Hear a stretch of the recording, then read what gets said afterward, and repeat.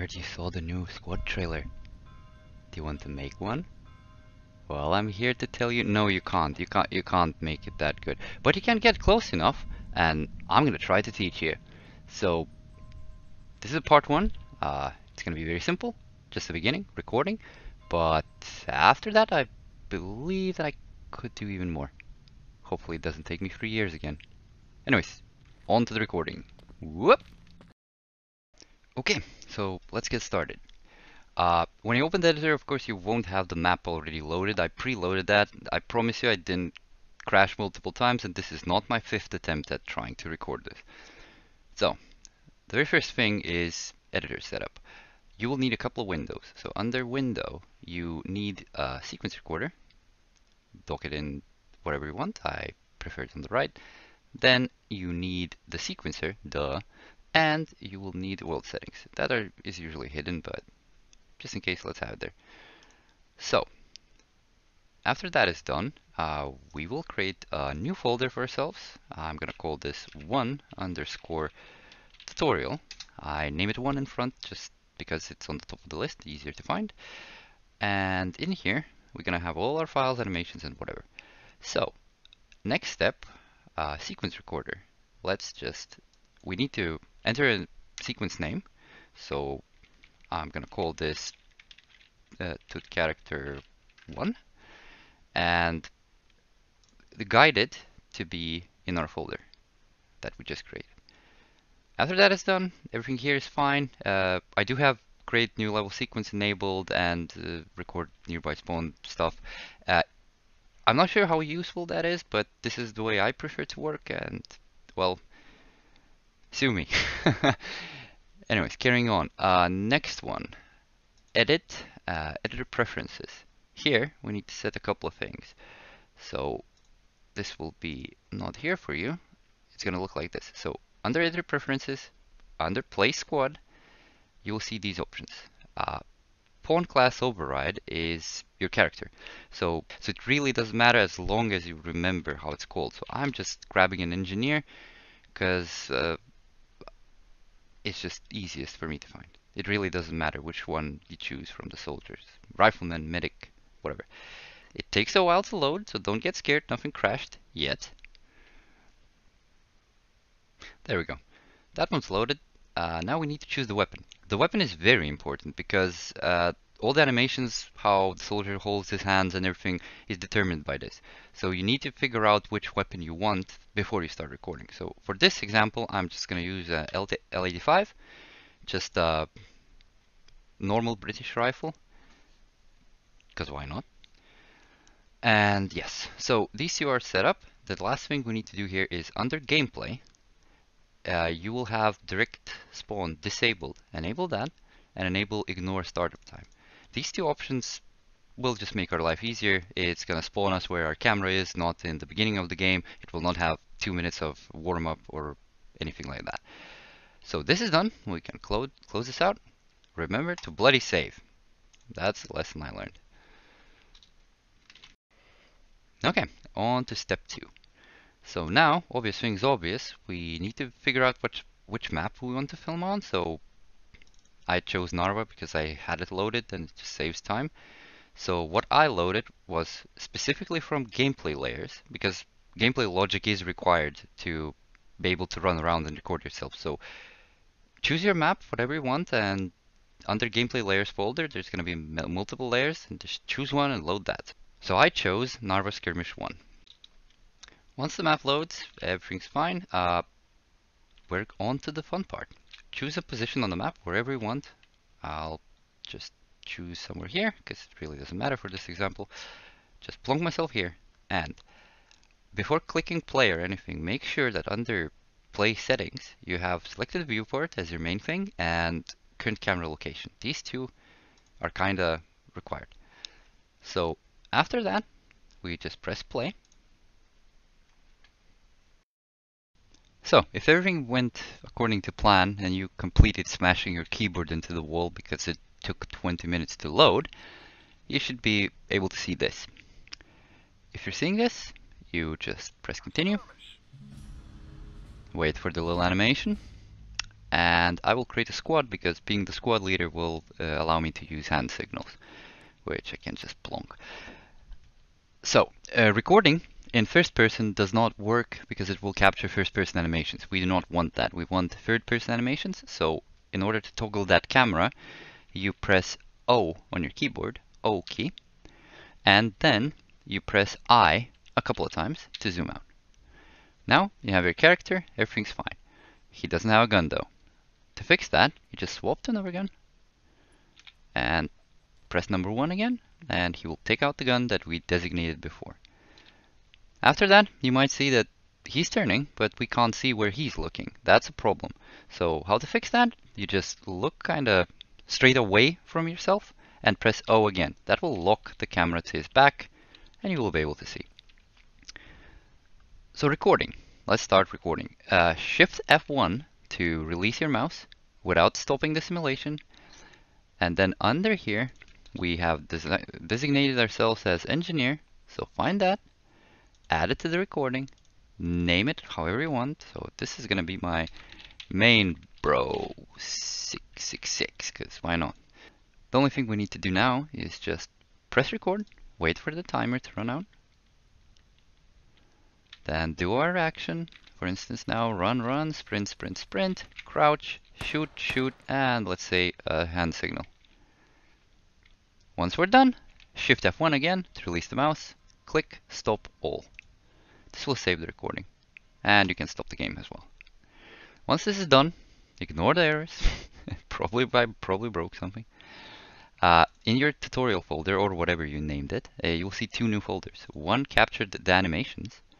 That is, well, 6 animations, but we only care about the first one. I'll touch that later. And in the other one is the important part. We have the sequence where the transform data captured by the recorder is stored. So at the moment we can clear the recorder, just remove all, nobody cares. Remember to save. And after the saving is complete, we need to actually create a new sequence in the level that is going to be our master sequence, where we're going to have all our main stuff there. So I'm going to call this Narva tutorial master. Let's call it like that. Save it there, opens in sequencer, and we do need to open the tut01. This is the same as you named it here. So open that. It has the character data in here. And under character data, our main bro 666, in the very, very bottom, there's the transform. These keys are very important to us. So what we do, we just copy this, go back, find our master, load that up, and here we need to drag an empty actor into the scene. This will represent the position of our character in our sequence. So let's call it something normal, like main character, drag it into our sequence right here, and just paste the transform. Now, the data that was recorded is on that little ball, and if I toggle it, you can see if I scrub, the ball will move exactly where you moved while acting. Let's go like that. The next step is actually attaching the character and giving him the animations. Animations are here. The easiest way how I do it is I copy the very first one, just Control C on the keyboard, go to my main folder and paste it here and name it something appropriate like main bro animation, like to just recognize. After that is done, once again, remember to save. It crashes way too much. And we can proceed. So under Art, Soldier 2, we can choose whatever we want. For this one, even though we recorded with the US character, it doesn't matter. We just need to find one we like visually. So let's just say, I don't know, a pilot. Why not? Drag it in the scene, parent it to the main character, the actor that we placed before, which has the data. And once it's parented, you'll see that he will kind of slide similar to the thing. we still haven't fixed the location. So under the details, while the mesh is selected, you reset location and reset rotation. Then you can see him floating. Problem. Easy solution is rotation is usually 90 and location is minus 90. Don't ask why this is a thing, it's a thing. So now we need to apply the animation to the character. We grab it from the world outliner, we drag it into our master sequence. We can name it however we want, main, bro, whatever. And then under animation, we just need to, well, actually wait, sorry. You need to set this to be exactly on the very first transform keyframe. If you apply the animation later, it will desync and you will just run into problems. So make sure it's on 0 at the moment and apply the animation. And it was something, I don't remember what I called it. Yeah, main bro anim. So just apply that. Look here, and yeah, the guy is actually doing what I was doing. So he's actually repeating everything, including the hand signal. Perfect. He doesn't have a gun. Next step. Recording guns. This is a funny thing. At the moment while I'm recording this tutorial, recording guns breaks my editor. So I don't really want to delay the tutorial until I find the issue. So I'm just gonna skip recording gun animations and I'm just gonna attach a gun without anything. So under art items, there is the what was it? Geez, L85. Let's just grab that. Let's do normal, not iron-sided. So grab it, drag it out, parent it to the mesh, to the character mesh, not the actor. And here it will ask you where do you want to parent. You want to parent it to weapon 1 socket. Weapon 1, reset, reset, and there you go. The guy is holding his gun properly. Everything is working as, well, technically it should. If you didn't accidentally break anything so far, and we're getting progress at the moment, you can just press play again. It should load way faster because it was just preloaded. And it will spawn in right next to your previous guy. So technically now, if I go back, I press O, I, and then just parent the camera to the back. Technically, we can scrub our sequence and see our ghost, the previous recording. So with this in mind, we can add a new layer, add another recording. So I'm going to position myself behind this guy, Shift F1 to unlock it, unlock the mouse, recorder, find my engineer again, put it into recording again, and just click record.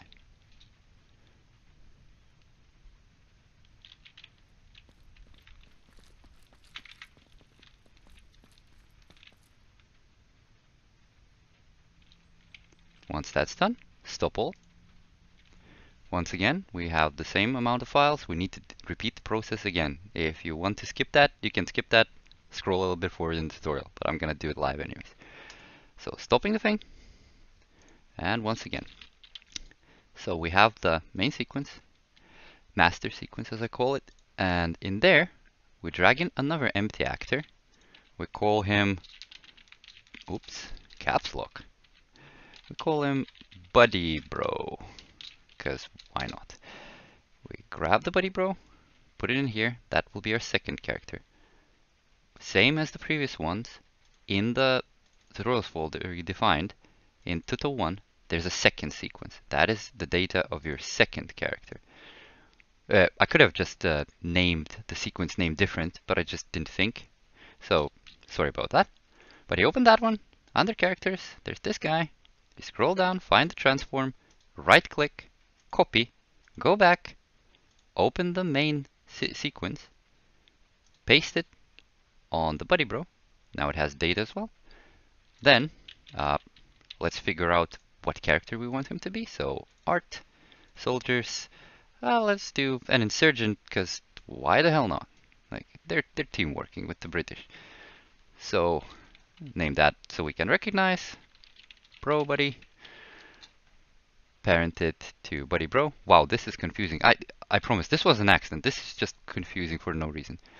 So I parent that, make sure the rotation and position is set as minus 90, 90. Then we go back into our tutorials, animations. We figure out the new animations, which should be this one. Huh. I completely mixed them up. I'm sorry. Let me quickly check. Do you do the hand signal? No, you don't. Okay, so this one. Sorry. Should have marked it somehow. Changing the name. Whoops. Okay, so copy that. Back in here. Buddy, bro, anim. Save it. Hope the engine doesn't crash. It didn't. Save all, just in case. And proceed assembling him again.